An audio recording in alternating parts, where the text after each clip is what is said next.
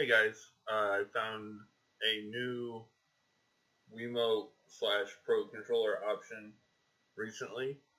This is a legitimate driver that actually will let you use the controllers as just a generic PC controller.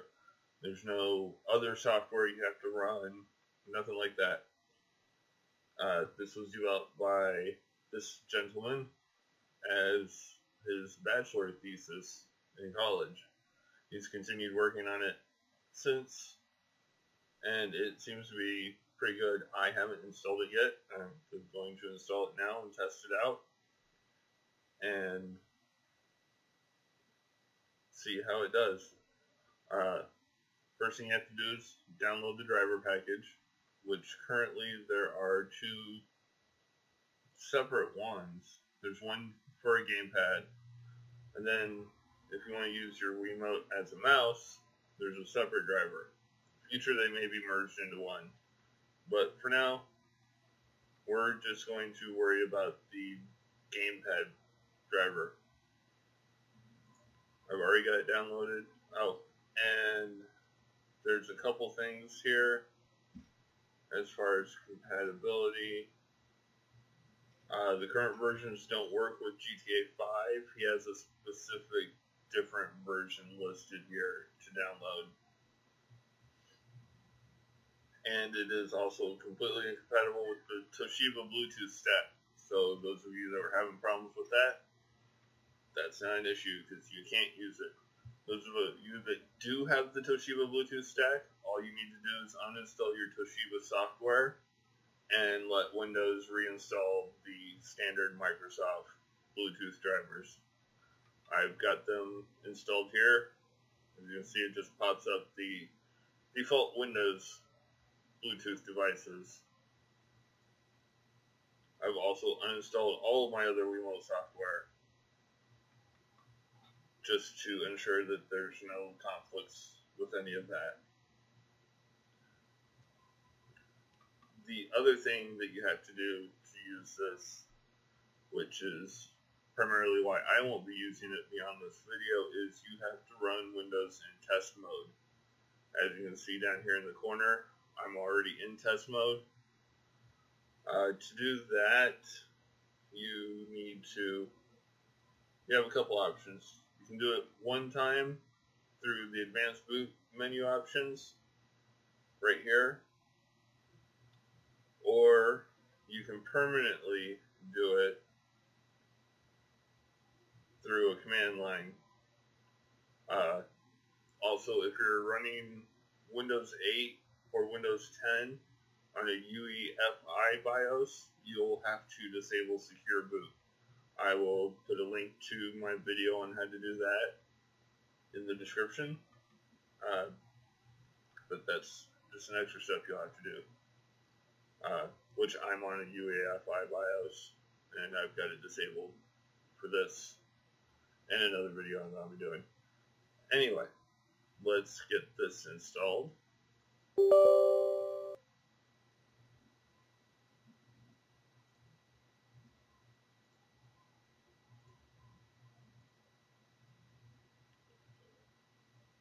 Now, I have talked with him briefly in his comments on the page here.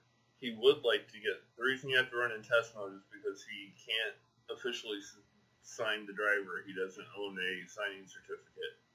He wants to, and he is considering using Kickstarter or something to fund payment for it. I've followed him on Twitter, so if he does initiate that, I will add links in the description to donate to that if you want, which I certainly will, because it would be nice to have a system level driver to use my Wii controllers on the computer instead of having to run third-party homebrew software that may or may not work properly. This does support Nunchuck, Classic Controller, WiiU, and WiiU Pro Controller. So, all of your Wii controllers should work. There's also, I believe, balance board support, because there's something in here and guitar support. So this is a really well-rounded solution. But the driver's installed. All we should have to do now is get the controller connected. And I will test a Pro controller and a Wiimote.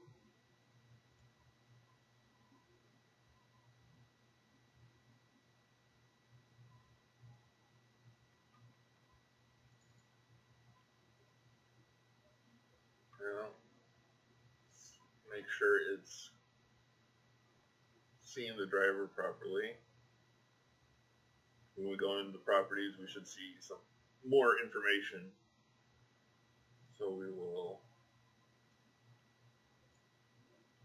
open up Device Manager and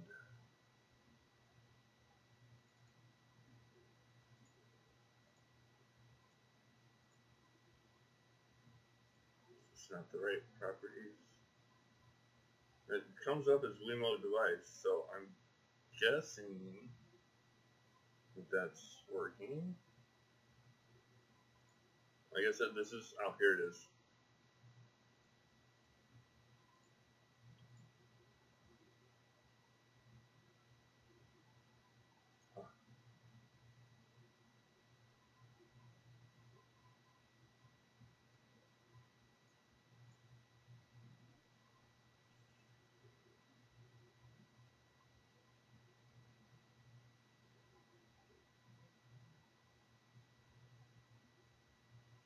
Right, well, these look like Windows 8 properties dialogs, so it's entirely possible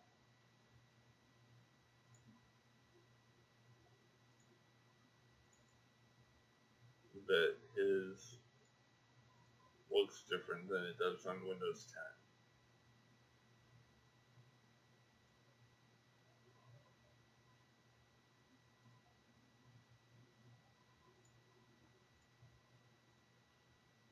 So there's really only one way to test this, and that's to load up a game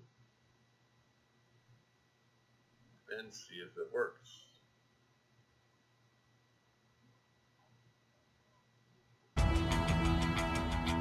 Okay, so sorry for the cut. I had to make some adjustments to the game and get things set up and test it. I found that with the turning on this, for some reason using the analog stick didn't allow me to turn fully, which didn't allow me to drift or anything. So I remapped turning to the D-pad, and looking with the right stick wasn't working either. I don't know if it's something with the driver, or I need to do more tweaking, or if there's some sensitivity control that I need to find. But all the buttons are working, and I will play a race here real quick to show you how well it works.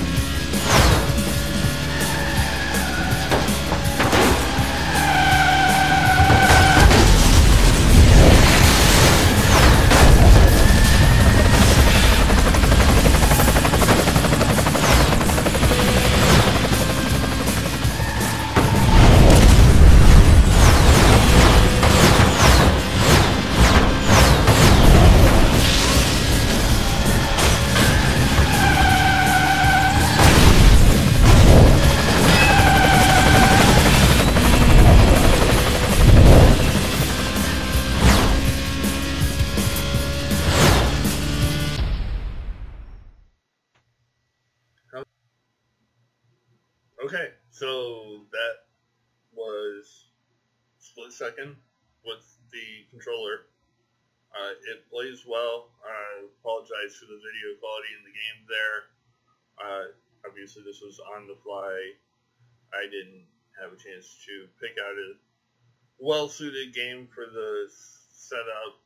I would have liked to have not had to play that in full screen. Then I wouldn't have had to cranked all the settings down. I'll leave a link to that game in the description as well. It's a great game. Don't judge it on that little bit of video. Like I said, the resolution and graphics were turned all the way down. It's a really fun racing game where you blow up the other people that you're racing against. But anyway, now we will try the regular Wiimote.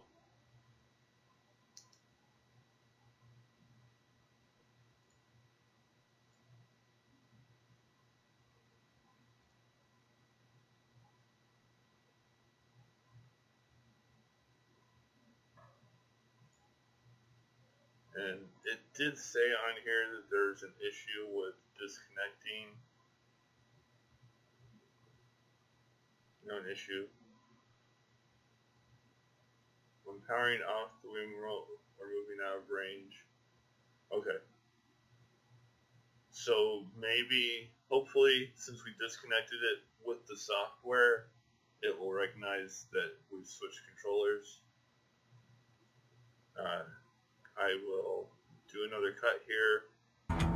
Okay, I'm back in split second, obviously.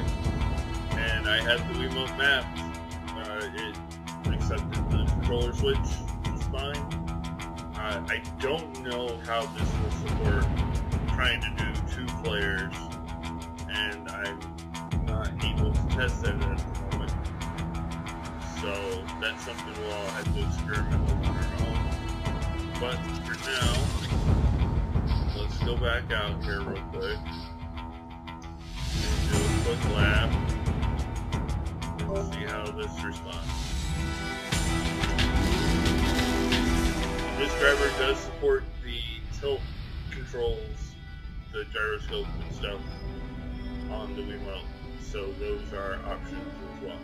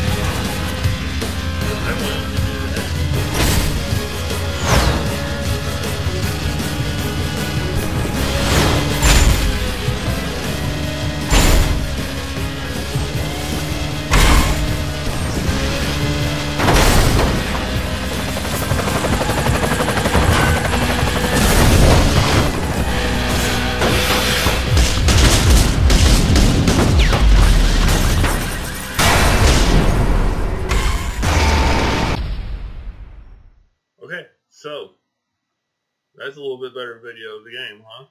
I still had the graphics and everything turned down, so that's why that still looked like that. But at least it ran smoother. Anyway, that was playing the game with the Wiimote. So both worked well, aside from that little issue I was having with the analog sticks on the Pro Controller. But like I said, that may just be a matter of needing some more tweaking. This is the first time I've even used this driver, so I will leave it up to you to experiment. And if you figure anything out, feel free to leave a comment below. And, you know, as always, ask questions if you need help with setting anything up. This was really straightforward. I just literally installed the driver, didn't even have to reboot or anything, it just worked. This should get those of you who are having issues with the Toshiba drivers taken care of, and hopefully the developer of this driver will run a Kickstarter to get a signature certificate so that we don't have to run this in test mode, because I would love to be able to just use my controllers natively. Anyway, that's all for this video. Until next time, guys. Later.